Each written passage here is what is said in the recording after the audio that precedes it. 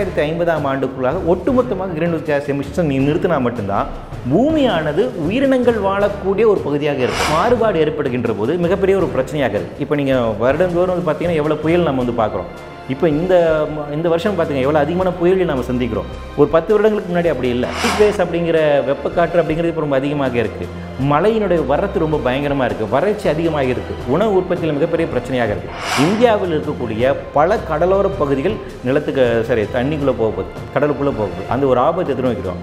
நம்மளுடைய entire population 40% மக்கள் வந்து கடலோர பகுதியில் தான் இருக்கிறாங்க. அதிகமாக பாப்புலேஷன்ஸ் இருக்கக்கூடிய நகரமான கொல்கத்தா, மும்பை, சென்னை இவை எல்லாமே ரொம்ப ஆபத்தில் இருக்குது. இந்த நிலப்பகுதி எல்லாமே இல்லாமல் போயிருச்சுன்னா என்ன ஆகும் நீங்கள் வந்து யோசிப்பார். இதனால் வரைக்கும் நம்ம நிறைய சோஷியல் கான்ட்ரடிக்ஷன் பேசிகிட்டு இருந்திருக்கோம், எக்கனாமிக்கல் கான்ட்ரடிக்ஷன் பேசிகிட்டு இருக்கோம். இனிமேல் எக்காலஜிக்கல் கான்ட்ரடிக்ஷன் பேச போகிறோம்.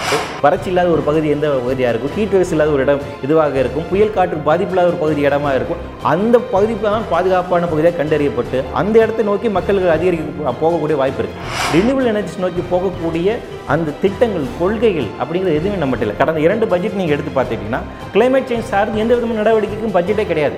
ஏன்னா இப்போவுமே நம்ம நிறைய பயோடைவர்சிட்டியை அழிச்சிட்டோம், சூழலை அதிகமாக நம்ம அழிச்சிட்டோம், பல்லுயிரினுடைய பன்மைத்தன்மையை நம்ம நிறைய அழிச்சிட்டோம், நிறைய உயிரினங்களே இல்லாமல் போய்விட்டன. இயற்கை சீற்றங்கள் அதிகமாக இருக்கக்கூடிய நாட்களாக தான் இருக்கும். நீங்கள் அதோடு சேர்ந்து தான் வாழ வேண்டும். கிளைமேட் சேஞ்சை நம்மளால் தடுத்து நிறுத்த முடியாது.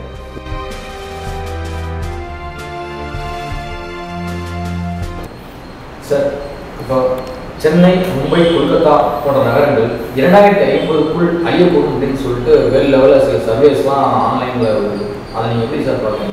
அது தொடர்ச்சியாக வரக்கூடிய ரிப்போர்ட்ஸ் தான். ஐபிசிசின்னு ஒரு அமைப்பு இருக்குது, inter panel council on climate change அப்படிங்கிற சொல்லக்கூடிய ஒரு அமைப்பு இருக்குது, ஒரு inter governmental on climate change அப்படிங்கிற இந்த அமைப்பு வந்து பார்த்திங்கன்னா ஐக்கிய நாடுகள் சபையின் கீழாக இயங்கக்கூடிய ஒரு அமைப்பு. இந்த அமைப்பு வந்துட்டு பார்த்திங்கன்னா ஒரு 4 வருடங்களுக்கு ஒரு வாட்டி ஒரு அசஸ்மெண்ட் ரிப்போர்ட் வந்து வெளியிடுவாங்க. அப்படி கடந்த வருடம் ஒரு ரிப்போர்ட் வெளியிட்டாங்க. இந்த வருஷம் ஒரு 2 ரிப்போர்ட் வெளியிட்டிருக்காங்க, ஒரு 3 ரிப்போர்ட் சொல்லியிருக்காங்க. இந்த ரிப்போர்ட்ஸுடைய இது பார்த்திங்கன்னா ரொம்ப அதிர்ச்சிகரமான, ரொம்ப ஆபத்தை நோக்கி இருக்கக்கூடிய ஒரு விஷயமாக இருக்கின்றது.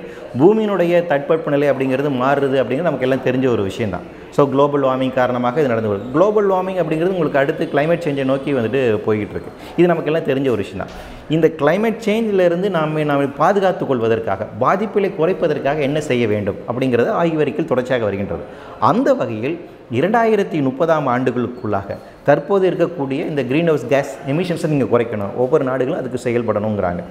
அப்படி செய்தால் மட்டும்தான் 2050ஆம் ஆண்டுக்குள்ளாக ஒட்டுமொத்தமாக கிரீன்ஹவுஸ் கேஸ் எமிஷன்ஸை நிறுத்தினா மட்டும்தான் பூமியானது உயிரினங்கள் வாழக்கூடிய ஒரு பகுதியாக இருக்கும். நீங்கள் அடிப்படையில் ஒரு விஷயம் புரிஞ்சுக்கணும். இந்த ஆபத்து அப்படிங்கிறது பார்த்தீங்கன்னா பூமி அழிஞ்சிடும், உலகம் அழிஞ்சிடும் நம்ம பேசிக்கிட்டு இருக்கோம். அது அப்படி அல்ல. பூமி இருக்கும், ஆனால் பூமியானது இந்த உயிரினங்கள் வாழக்கூடிய ஒரு பகுதியாக இருக்க வேண்டும் என்றால் தற்போது இருக்கக்கூடிய சூழல், இந்த எக்கோசிஸ்டம் அப்படியே இருக்கணும். இந்த ஆக்சிஜன் லெவல் அப்படியே நமக்கு இருக்கணும், அந்த ஹீட் லெவல் நமக்கு அப்படியே இருக்கணும், அந்த டெம்பரேச்சர் லெவல் அப்படியே இருக்கணும், கடல் மட்டத்தினோட அளவு அப்படியே இருக்கும். இவற்றில் மாறுபாடு ஏற்படுகின்ற போது மிகப்பெரிய ஒரு பிரச்சனையாக இருக்குது. இப்போ நீங்கள் வருடந்தோறும் வந்து பார்த்தீங்கன்னா எவ்வளோ புயல் நம்ம வந்து பார்க்குறோம்.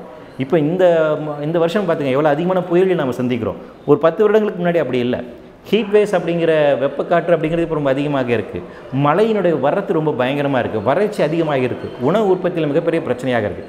இந்த ஆபத்துகள்லாம் ஏற்கனவே பல்வேறு விதமான ஆய்வுகள் நமக்கு சொல்லப்படுகின்றன. இவையெல்லாம் இன்னும் எதிர்காலத்தில் அதிகரிக்கக்கூடும் என்பது தான் கிளைமேட் சேஞ்சினோட பாதிப்பு. தற்போது நீங்கள் குறிப்பிட்ட அந்த ஆய்வு என்ன சொல்லுது அப்படின்னு பார்த்தீங்கன்னா, அந்த சீ லெவல் ரைஸ்னு ஒன்று இருக்குது. கடல் மட்டத்தினுடைய அளவு உயர்ந்து கொண்டே இருக்கிறது. நமக்கெல்லாம் தெரிஞ்சது தான். அண்டார்டிகா வந்து உருகிட்டு இருக்குது, ஆர்டிக் பகுதி வந்து உருகிட்டு இருக்குது, அங்கே இருக்கக்கூடிய பனிகள்லாம் உருகிட்டு இருக்குது அப்படிங்கிறது இருக்குங்களா. அந்த பனிப்பாறைகள்லாம் உருகுவதன் காரணமாக கடல் மட்டத்தினுடைய அளவு உயர்ந்து கொண்டே வருகின்றது. அப்போ கடலோர பகுதியில் இருக்கக்கூடிய நிலப்பகுதிகளெல்லாம் கடலுக்குள்ளே போகிறதுக்கான ஆபத்து இருக்குது அப்படிங்கிறாங்க. அப்போ ஸ்பெசிஃபிக்காக எந்தெந்த ஏரியாஸ் அப்படிங்கிற ஐடென்டிஃபை பண்ணியிருக்காங்க. இந்த பக்கம் பங்களாதேஷில் ஆரம்பித்து நம்ம சென்னை வரைக்கும் வந்துட்டு பார்த்திங்கன்னா கடலில் மூலக்குழு ஆபத்து அதிகமாக இருக்கக்கூடிய பகுதியெலாம் சொல்லுவாங்க. இந்த கோஸ்டல் லைன் எல்லாமே பெரிய பிரச்சனை இருக்குண்ணா. இந்தோனேஷியா வந்து கம்ப்ளீட்டாக உள்ளே போயிடும்னு சொல்லுவாங்க. இதெல்லாம் அடுத்த ஒரு 25 ஆண்டுகளில் 25லேருந்து 30 ஆண்டுகளுக்குள்ளாக இந்தியாவில் இருக்கக்கூடிய பல கடலோர பகுதிகள் நிலத்துக்கு தண்ணிக்குள்ளே போகுது, கடலுக்குள்ளே போகுது. அந்த ஒரு ஆபத்து எதிர்நோக்கிறோம். நம்ம என்டையர் பாப்புலேஷனில் வந்து பார்த்திங்கன்னா 40% மக்கள் வந்துட்டு கடலோர பகுதியில் தான் வாழ்ந்துக்கிட்டு இருக்காங்க. அப்போ கடலோர பகுதியில் இருக்கக்கூடிய இந்த மக்களினுடைய வாழ்வாதாரங்களுக்கு மிகப்பெரிய ஒரு பிரச்சனையாக இருக்குது. அவங்களுடைய இருத்தியலுக்கே இப்போ வந்து கேள்விக்குள்ளாக இருக்குது. குறிப்பாக வந்து அதிகமாக பாப்புலேஷன்ஸ் இருக்கக்கூடிய நகரமான கொல்கத்தா, மும்பை, சென்னை இவை எல்லாமே ரொம்ப ஆபத்தில் இருக்குது. இந்த பகுதியில் மட்டுமே இப்போ சென்னையில் 1 கோடி பேர் இருக்காங்க. அதே மாதிரி கொல்கட்டாவில் வந்து கிட்டத்தட்ட வந்து 1 கோடி பேர் இருக்காங்க. மும்பையில் வந்துட்டு 1 கோடி பேர் மக்கள் இருக்காங்க. ஸோ இந்த நிலப்பகுதி எல்லாமே இல்லாமல் போயிருச்சுன்னா என்ன ஆகும் நீங்கள் வந்து யோசித்து பாருங்கள். அப்போ இதனால் வந்து பெரிய ஒரு கேட்டிக் சுச்சுவேஷன், ஒரு கிளைமேட் சேஞ்ச் ரெஃப்யூஜிஸ்ன்னு சொல்கிறாங்க. ஒரு இடத்துலேருந்து இன்னொரு இடத்துக்கு நீங்கள் அகதியாக இடம்பெயர்ந்து செல்ல வேண்டிய ஒரு நிர்பந்தம் உண்டாகும். திடீர்னு மக்கள் இடம்பெயர்கின்ற போது அது சார்ந்திருக்கக்கூடிய இயற்கை வளங்களை பங்கிட்டுக் கொள்வதில் மிகப்பெரிய ஒரு பிரச்சனைகளும் முரண்பாடுகளும் உண்டாயிருக்கும். இதனால் வரைக்கும் நம்ம நிறைய சோஷியல் கான்ட்ரடிக்ஷன் பேசிகிட்டு இருந்திருக்கோம், எக்கனாமிக்கல் கான்ட்ரடிக்ஷன் பேசிகிட்டு இருக்கோம். இனிமேல் எக்காலஜிக்கல் கான்ட்ரடிக்ஷன் பேச போகிறோம். அது சார்ந்திருக்க முரண்பாடுகள் வந்து நமக்கு அதிகமாக போகின்றது. ஆக இந்த சமூக பொருளாதார முரண்பாடுகளை சார்ந்து இல்லாமல் இன்னும் சூழலில் சார்ந்திருக்கக்கூடிய முரண்பாடுகள் தான் அதிகமாக இருக்குது. அப்போ உணவு உற்பத்தி அப்படிங்கிறது சில பகுதியில் மட்டும்தான் இருக்குது. இப்போ மண்ணினுடைய தன்மை அப்படிங்கிறது இழந்து போயிட்டே இருக்கும். உணவு உற்பத்தி அப்படிங்கிறது இல்லை, தூய்மையான காற்று அப்படிங்கிறது நமக்கு ஒரு பிரச்சனையாக இருக்குது. நிலத்தடி நீர் நமக்கு எல்லா இடத்துலையும் கிடைக்கிறது இல்லை. எந்த இடத்துல அப்போ உங்களால் விவசாயம் செய்ய முடியும், எந்த இடத்துல சுத்தமான காற்று கிடைக்கும், எந்த இடத்துல உங்களால் ஒரு பாதுகாப்பான இடத்துல இருக்க முடியும், மழையோட வரது கம்மியாக எங்கே இருக்கும், வந்துட்டு வறட்சி இல்லாத ஒரு பகுதி எந்த பகுதியாக இருக்கும், ஹீட் வேவ்ஸ் இல்லாத ஒரு இடம் இதுவாக இருக்கும், புயல் காற்று பாதிப்பில்லாத ஒரு பகுதி இடமாக இருக்கும். அந்த பகுதி தான் பாதுகாப்பான பகுதியாக கண்டறியப்பட்டு அந்த இடத்தை நோக்கி மக்களுக்கு அதிகரிக்க போகக்கூடிய வாய்ப்பு இருக்குது. எல்லோரும் ஒரு இடத்துக்கு தானே போவாங்க, பேசிக் இன்ஸ்டிங்க்ட் அதானே இல்லையா ஹியூமன் பீங்ஸ்னுடையது. அப்போ ஒரு பகுதி மட்டும் நீங்கள் போகும்போது என்ன ஆகும், பயங்கர முரண்பாடுகளாங்க. இதனால் வந்து சிவில் வார் உண்டாகலாம் அப்படின்னு ஜேம்ஸ் லவ்லாக் அப்படிங்கிற ஒரு சயின்டிஸ்ட் சொல்கிறார். ஏன்னா கொஞ்சோண்டு ஒரு இயற்கை வளங்கள் இருக்கின்ற போது பாப்புலேஷன் நமக்கு அதிகமாக இருக்குது. அந்த அரிதாக இருக்கக்கூடிய இயற்கை வளங்களை பங்கிட்டுக் கொள்வதில் மிகப்பெரிய முரண்பாடுகள் வரலாம். ஸோ இது எல்லாமே நமக்கு எதிர்காலத்தில் மிகப்பெரிய ஒரு ஆபத்தாக இருக்குது. தொடர்ச்சியாக வரக்கூடிய இந்த ஆய்வுகள் எல்லாமே நமக்கு வந்து பெரிய பிரச்சனையாக இருக்குது. ஆனால் என்ன இங்கே மிகப்பெரிய ஒரு சோகம் அப்படின்னா, இவ்வளவு அறிவியல் ரீதியான ஆய்வுகள் கண்டுபிடிப்புகள் எல்லாமே இருந்தும் கூட இதற்கு எதிரான, இதை தடுப்பதற்கான இல்லது இந்த பாதிப்புகளை குறைப்பதற்கான நடவடிக்கை நம்மகிட்ட இல்லை, அரசிடம் இன்னும் இல்லை. இங்கே டிசாஸ்டர் மேனேஜ்மெண்ட் அப்படின்னு பார்த்தீங்கன்னா அது இன்னும் ரெவன்யூ அத்தாரிட்டியோட தான் தமிழகத்தில் பொறுத்த வரைக்கும். இந்தியாவில் கிளைமேட் சேஞ்சுக்கான தனியான ஒரு சட்டம் எதுவும் இல்லை. Minister of environment and forest and climate சேஞ்சுன்னு நம்ம வச்சுருக்கோம். ஸோ அவங்க கீழே ஒரு சின்ன ஒரு பகுதியாக தான் இருக்குது. ஆனால் கிளைமேட் சேஞ்சை எதிர்கொள்வதற்காக நம்ம என்ன செய்யணும் அப்படிங்கிறது, நம்ம இன்னும் ஹைட்ரோ கார்பன்ஸ் தான் இன்வெஸ்ட் பண்ணிகிட்டு இருக்கோம். ஹைட்ரோ கார்பன் மீத்தன் திட்டங்கள் தான் இருக்கும். திருப்பி தெர்மல் பவர் ஸ்டேஷனில் தான் இப்போ இன்வெஸ்ட் பண்ணிட்டு இருக்கோம். அதிகமாக தெர்மல் பவர் ஸ்டேஷன் தான் கொண்டு இருக்கோம். இவை எல்லாமே இந்த பூமியினுடைய வெப்பநிலையை அதிகரிக்கக்கூடிய தொழில்நுட்பங்கள். அப்போ அதுலேருந்து வெளியேறி ரினியூவல் எனர்ஜிஸ் நோக்கி போகக்கூடிய அந்த திட்டங்கள், கொள்கைகள் அப்படிங்கிறது எதுவுமே நம்மகிட்ட இல்லை. கடந்த 2 பட்ஜெட் நீங்கள் எடுத்து பார்த்துக்கிட்டிங்கன்னா கிளைமேட் சேஞ்ச் சார்ந்து எந்த விதமான நடவடிக்கைக்கும் பட்ஜெட்டே கிடையாது. அப்போ இந்தியாவினுடைய செயல்பாடு இது சார்ந்து பார்த்திங்கன்னா ரொம்ப இதாக இருக்குது. 2016ஆம் ஆண்டு மோடி அவர்கள் வந்துட்டு பாரிஸில் போயிட்டு கையெழுத்து போட்டு வர்றாரு. இந்த பாரிஸ் ஒப்பந்தத்தை நாங்கள் வந்து ஏற்றுக்கிறோம், அதனுடைய செயல்பாடுக்கு உறுதி செய்கிறோம் அப்படின்னு சொல்லி கையெழுத்து போட்டு வர்றாங்க. ஆனால் அது சார்ந்து அதை அமல்படுத்துவதற்காக, செயல்படுத்துவதற்கான எந்த விதமான திட்டங்கள் இல்லை. பழைய காங்கிரஸ் கவர்மெண்ட் இருக்கும்போது ஒரு 10 ஸ்கீம்ஸ் வச்சுருந்தாங்க, கிளைமேட் சேஞ்சை எதிர்கொள்வதற்காக நாங்கள் இதெல்லாம் செய்ய போகிறோம் அப்படின்னு சொல்லிட்டு. பட் என்ன அப்படின்னு பிரச்சனைன்னு பார்த்தீங்கன்னா, அந்த இது இம்ப்ளிமெண்ட் பண்ணுவதற்கான போதுமான அளவுக்கு நமக்கு நிதி உதவி அப்படிங்கிறது இல்லை. அதை செயல்படுத்துவதற்கான போதுமான ஒரு டிபார்ட்மெண்ட் வைஸ் எனக்கு ஆக்ஷன்ஸ் பிளான்ஸ் அப்படிங்கிறது பெருசாக நமக்கு வந்துட்டு இல்லை. அப்போ இந்த வகையில் கிளைமேட் சேஞ்சோட பாதிப்புகளை எதிர்கொள்வதற்கும் அந்த பாதிப்புகளை குறைப்பதற்குமான எந்த விதமான நடவடிக்கை நம்மகிட்ட தற்போதைய நிலையில். அப்போ மேற்கொண்டு இந்த சூழல் வந்துட்டு நமக்கான பிரச்சனையை அதிகரிக்க தான் செய்யும். சார், இயற்கை சீற்றங்களால் ஏற்படக்கூடிய பாதிப்புகளை தடுக்க மக்கள் என்ன மாதிரியான முன்னெச்சரிக்கை நடவடிக்கைகளை மேற்கொள்ளணும்னு நினைக்கிறீங்க? இப்போ இயற்கை சீற்றங்களை பொறுத்த வரைக்கும் வந்து பார்த்திங்கன்னா அது தனித்து நம்ம வந்துட்டு இல்லை. இப்போ நான் குறிப்பிட்டது போல் கிளைமேட் சேஞ்சினோட ஒரு பகுதியாக நமக்கு பல்வேறு விதமான இயற்கை சீற்றங்கள் இப்போ அதிகரித்து கொண்டே வருகின்றது. இன்னும் எதிர்காலம் இப்படி அதிகமான எக்ஸ்ட்ரீம் கிளைமேட்டிக் ஈவெண்ட்ஸ் இருக்கக்கூடிய இயற்கை சீற்றங்கள் அதிகமாக இருக்கக்கூடிய நாட்களாக தான் இருக்கும். நீங்கள் அதோடு சேர்ந்து தான் வாழ வேண்டும். காலநிலை மாற்றத்தை பொறுத்த வரைக்கும் வந்து பார்த்திங்கன்னா என்ன சொல்கிறாங்க அப்படின்னா, நீங்கள் அதை நிறுத்த முடியாது. கிளைமேட் சேஞ்சை நம்மளால் தடுத்து நிறுத்த முடியாது. ஒரே விஷயம் என்ன பண்ணலான்னா, கூட சேர்ந்து வாழ கற்றுக்குவாங்க. அடாப்டேஷன் சொல்கிறாங்க, பாதிப்புகளை குறைப்பது, மிட்டிகேஷன். அப்போ கூட சேர்ந்து வாழ கற்றுக்கணும்னா இது குறித்தான புரிதல் நமக்கு வேணும். கிளைமேட் சேஞ்சுனா என்ன மாதிரி பாதிப்புகளாகவே உண்டாக்கலாம், இதனை எப்படி எதிர்கொள்வது என்பதற்கான ஒரு கல்வி அறிவு நமக்கு தேவை. அப்போ இதற்கான அடிப்படை இருக்கக்கூடிய சயின்ஸ் நமக்கு வந்துட்டு தேவை. இந்த சயின்ஸ் ஏற்கனவே இருக்குது. கிளைமேட் சேஞ்ச் இருக்கக்கூடிய அறிவியல் ரீதியான நிறைய கண்டுபிடிப்புகள் இருக்குது. இதான் நடக்கப் போகுது என்பதற்கான நிறைய ஆய்வுகள் இருக்குன்னா அந்த ஆய்வுகளை எடுத்துக்கொண்டு அந்த கல்வியை நாம் புரிந்து கொண்டு இனிமேல் இயற்கை இப்படித்தான் இயங்கும் என்கின்ற புரிதலோடு அதோடு எப்படி வாழுதுன்னு நம்ம கற்றுக்கணும். அதில் ஃபஸ்ட் திங் வந்து என்ன அப்படின்னு பார்த்தீங்கன்னா, இருக்கிற எக்கோசிஸ்டத்தை நீங்கள் வந்து ப்ரொடெக்ட் பண்ணணும்.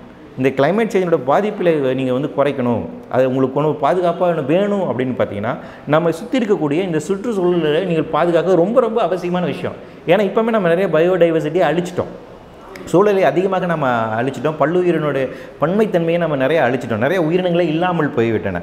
ஸோ அந்த சூழலை இப்போ மீதி இருக்கக்கூடிய இந்த குறைந்தபட்சமான இந்த சூழலை பாதுகாக்க வேண்டும். அது மேற்கு தொடர்ச்சி மலையாக இருந்தாலும் சரி, இமயமலையாக இருந்தாலும் சரி, நீர்நிலைகளாக இருந்தாலும் சரி, காடுகளாக இருந்தாலும் சரி, வெட்லேண்ட்ஸாக இருந்தாலும் சரி, இயற்கையாக இருக்கக்கூடிய அமைப்புகள் இருக்குங்களா, மேங்க்ரூவ் ஃபாரஸ்ட் என்னென்ன நிறையா இருக்கு இல்லைங்களா, இவற்றை எல்லாம் பாதுகாப்பது ரொம்ப ரொம்ப அவசியமான ஒரு விஷயம். அது போய் இயற்கையாக இந்த மாதிரி பாதிப்புகளை குறைப்பதற்கு, உங்களை பாதுகாப்பதற்கு இருக்கக்கூடிய ரொம்ப ஒரு கேடயமாக இருக்கக்கூடிய ஒரு விஷயம். ஸோ அந்த இருக்கிற எக்கோசிஸ்டத்தை நீங்கள் ப்ரிசர்வ் பண்ணணும். அடுத்து உங்களோட எனர்ஜி லெவலில் நீங்கள் பெரிய ஒரு மாற்றம் கொண்டு வரும். உற்பத்தியிலும் எரிசக்தியிலும் நம்மளோட மாற்றத்தை கொண்டு வரும். அதில் எந்த பூமிக்கு பாதுகாப்பாக இருக்கக்கூடிய வகையில் அந்த உற்பத்தி முறை மாற்றி அமைக்க வேண்டும்.